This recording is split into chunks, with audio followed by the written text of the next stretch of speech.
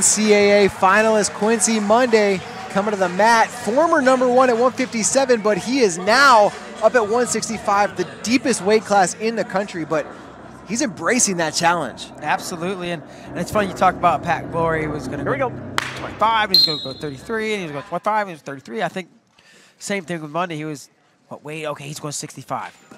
Actually, he's going 57. Check that. No, he's going 65, and I believe this will be where he lands throughout the rest of the season. He goes body lock right now. Well, he had him momentarily. Good wizard fighting off there from Olguin. Sometimes when, oh, look at this, Monday going to the head. They're clear. Sometimes when guys move up in weight, you hear him say like, I don't want to cut, or I feel better at the weight. Quincy said, I cannot wrestle like myself when I'm cutting weight, and I need to wrestle like myself, and he's in on a shot right now. Yeah, hands locked, a little bit extended, trying to get those hips closer to the body. And second effort, no, third effort, trying to close the gap in there. He's kind of getting his body in there. Nice job popping the hips, goes to the opposite direction, catches the ankle, steps over. One step closer, he's got to pop that knee off. He's got to clear that foot one way or another. Potentially get to the danger zone, but I don't think so. The near fall danger zone, and we're wrapped up here in a stalemate. Man, Princeton coach is not happy about that stalemate. I see where they're coming from. Give it a little bit more time. I would have liked to see that extended. Felt like it was coming, but. You see Monday when he's at his best, his footwork, hard to deal with. And he got to the ankle, but Monday clears, gets to the leg of his own. They both clear, and we're scoreless halfway through the first. Monday's first big test up at 165. This year was David Carr, super close match. His next big test came at Midlands. He got a huge win over Wisconsin's DJ Hamidi, proving he's every bit ready to contend. 165. That match with David Carr took place right here in this building on the same mat back in November. The NWCA All-Star Classic.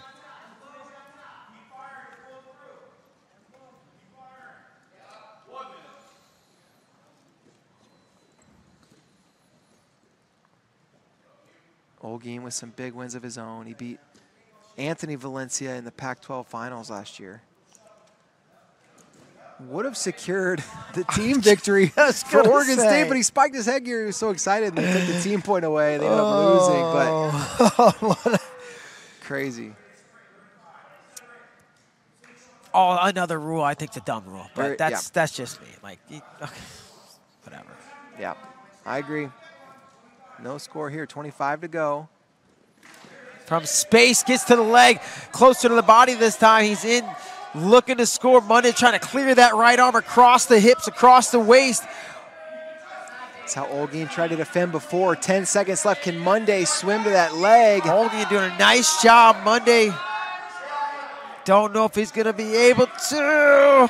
Olguin hangs on by the skin of his teeth. Princeton.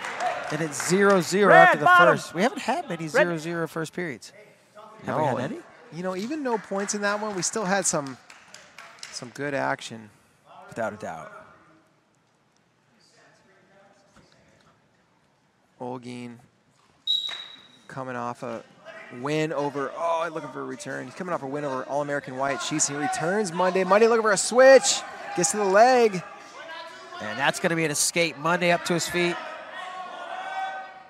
First point on the board.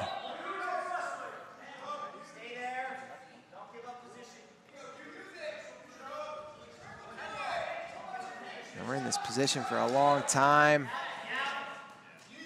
Olguin trying to control that wrist, and he karate chopped the arm out. Did I see that correctly? Next one's a point. Okay. Did he karate chop it? Both guys. Break the hands, walk away. Every time.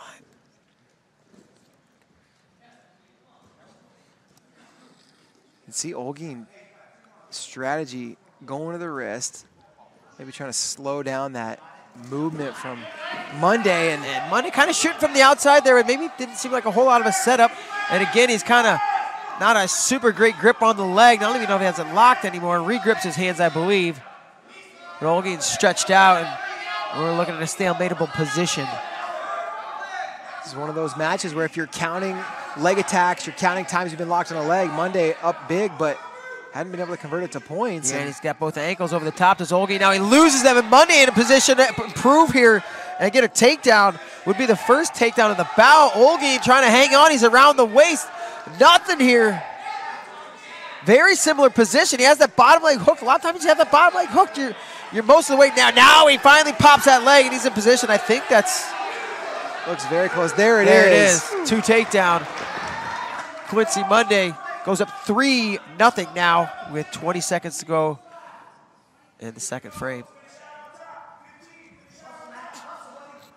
Now Monday on top, and looks like he is very much in control. 10 seconds left in the period. He's got Olguin broken down, tight waist and a wrist, and they're going to go to the third period with Monday leading 3-0.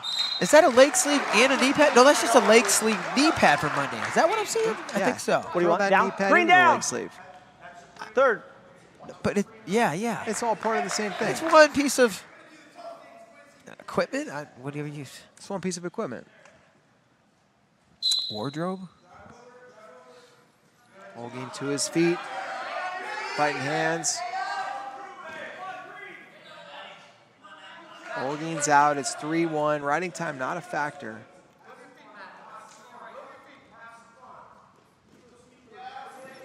Monday getting his feet, shuffling, moving a little bit. The escape from Olguin makes it 3-1, so riding time not a factor. Takedown would tie it, but that's for Olguin, that is. A takedown from Monday is going to not put it out of reach necessarily, but it's going to give him a very comfortable lead. Monday readjusting on that head inside single. Olguin trying to stuff him here a little bit, doing a nice job with his hips. Traps the head underneath, and Monday once again kind of stretched out. Not in a great position underneath, not in a really position to get scored on, but exactly, we're going to see a stalemate there, and man, Monday just living on Olguin's legs. Olguin proving that he is one of those guys that he is the master of almost getting taken down, but avoiding it.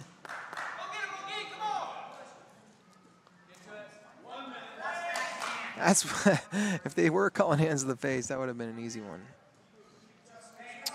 But thank goodness they're not, because we're still wrestling, and that didn't really affect anything.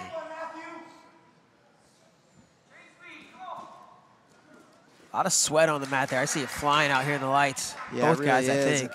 This match has been all Monday, but Olguin's still within a takedown to send this to OT.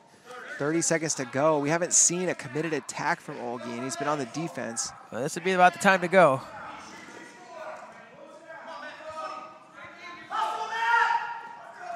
All right, yeah.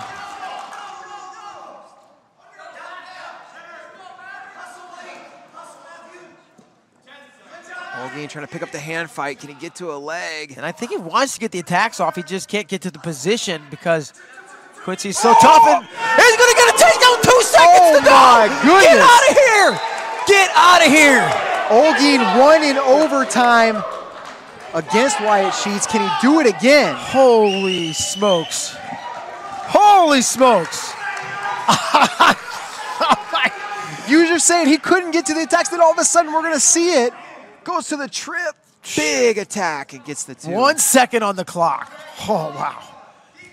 Unbelievable. And they're clearing the riding time, making sure they got the clock figured out, and they're going to go. Oh, I thought they were going to let the 1 second tick. I guess the 1 second ticked off already. It is overtime. All right, I thought they had another second to go. Riding time says 10 seconds. I'm sure they'll sort it out. There we go. It's back to 0. Here we go. Monday shoots. And Olguin just hanging around, puts himself into this match. Now Monday in position to score here. Olguin over the top, catches the ankle. Monday looking to run forward. Olguin brings it up to a... Olguin just continuing to hang around and give himself the potential to score. And Monday now in position. You got to think he's going to convert this. Needs to get his hips on top. And there it is, Quincy Monday. Gives up a late takedown to send it in overtime, but kept his poise. Got to the leg and finished cleanly. We saw Monday in on a single all match long, but he was able to convert that to a double, got the knees together in the takedown. Representing Princeton, that Olguin, Quincy huge moment, but Quincy Monday gets the win.